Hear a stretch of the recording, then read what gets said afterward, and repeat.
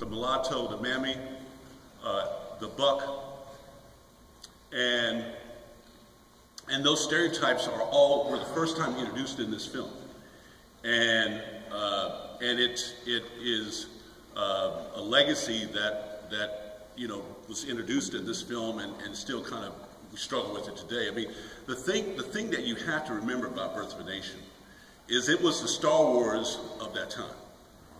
So people saw this film and they were totally blown away by it. And so the images that it created, I mean, this is really the first epic film.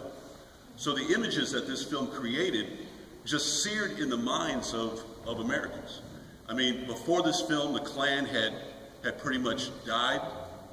The Klan started right after the Civil War. Nathan Bedford Forrest Gump, he was the creator of the Klan. And after the Reconstruction and the turn of the century, the Klan had started to wane. And this film brought the Klan back. When Griffith would show this film around the country, he had Klan members in regalia outside the theaters. This is like, guys in Star Wars stuff outside the theater. And people saw this as normality. And so that's the thing that it's not about the great filmmaking. Of course it's great filmmaking, but that's not why we talk about this film today. We talk about this film today because when you see this film, you see all the things that really kind of created the second Civil War, which was the Civil Rights Movement.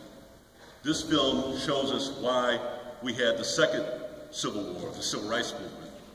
And I showed this film in my class at KU, and this last time I showed it, I said, now you need to go see the film Selma.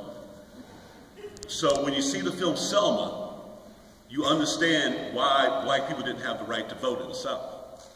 Because this film basically encouraged the South to continue its way of life and to deny black people their basic civil rights.